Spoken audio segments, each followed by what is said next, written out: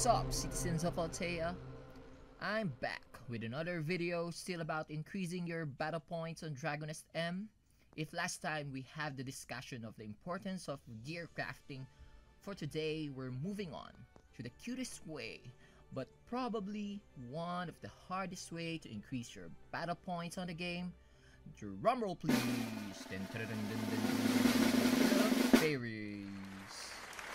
No, not those fairies. Dragonist M has its own set of adorable fairies that are categorized into 4 grades: the C grade, the B grade, the A grade, and the S grade fairies. The S grade fairies are the strongest and give ginormous amount of battle points, but they are very rare. There are various ways to acquire fairies, but the main way to have them is by summoning them from eggs. Well, there are 2 types of fairy eggs: the precious fairy egg and the rare fairy egg. Both of them could be bought from the fairy shop. When you buy pirate rice balls in the fairy shop, you'll get 1 free precious fairy egg for every purchase of the pirate balls, and these pirate balls cost gold. Similarly, when you buy awakening potion in the fairy shop, you'll get 1 free rare egg per purchase. These awakening potions cost 218 dragon coins each, but you'll get discount if you buy 10 for only 1,980 dragon coins.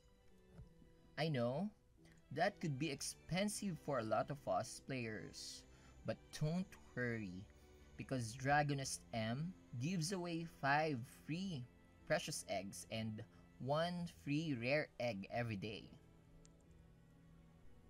Anyway, summoning precious fairy eggs could roll either a C grade fairy or a B grade fairy or some low grade fairy food. On the other hand, summoning rare eggs could roll you an S grade or an A grade, B grade fairies, fairy party cake, and awakening potion. It's also good to note that for every 10 summons from rare eggs, the game guarantees that you'll get at least an A grade fairy. So that means you can also get an S grade fairies, but that's really rare to happen. Even I, that have already summoned a lot of rare eggs, haven't rolled an S grade yet. Are you one of those lucky folks who rolled an S grade fairy from a rare egg? Comment down below and let me know your experience.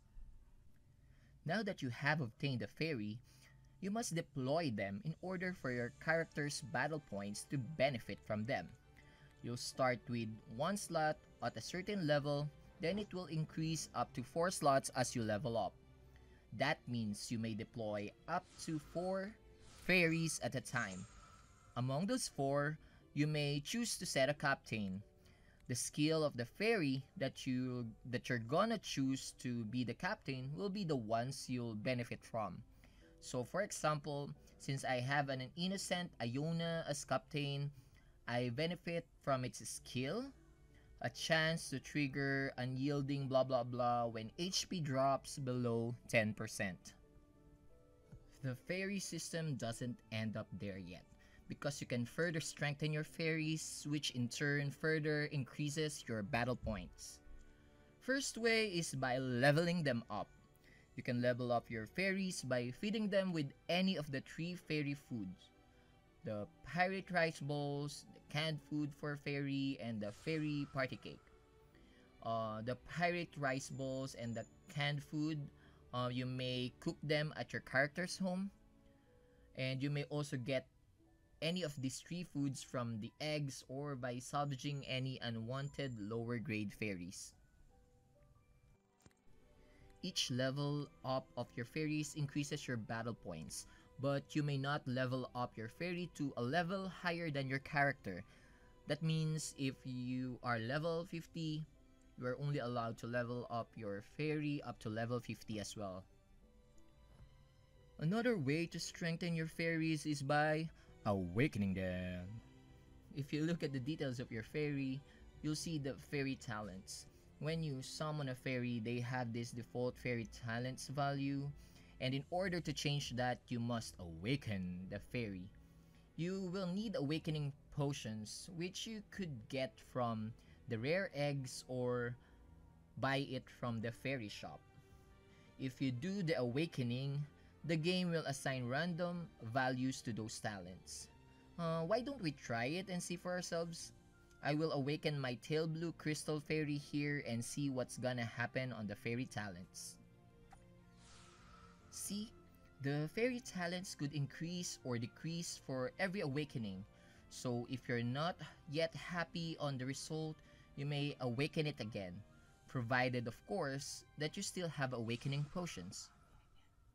The third way to strengthen your fairies is by training and ascension. Training costs fairy ascension potions. The number of potions you need to train your fairy varies depends on the grade of your fairy and how many ascensions your fairy has already done. For every training, your fairy will randomly improve its base attributes.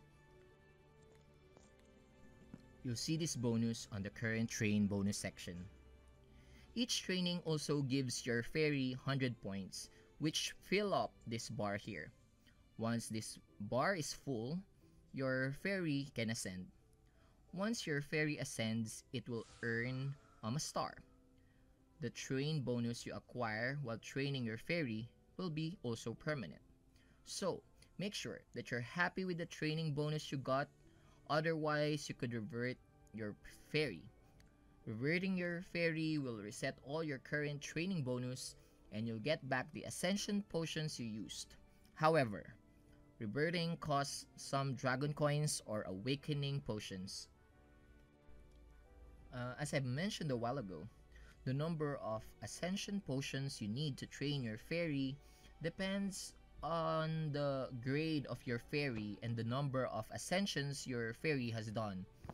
So here's a cool table that you can use for future reference. Again, there are 3 ways to strengthen your fairies: leveling up, awakening, and ascension, all of which contribute to your battle points. So, do you understand now how the fairy system works on Dragonist M? If you do, please like this video. And please don't forget to subscribe and hit that bell button so you'll get notified when I publish new videos. Thank you!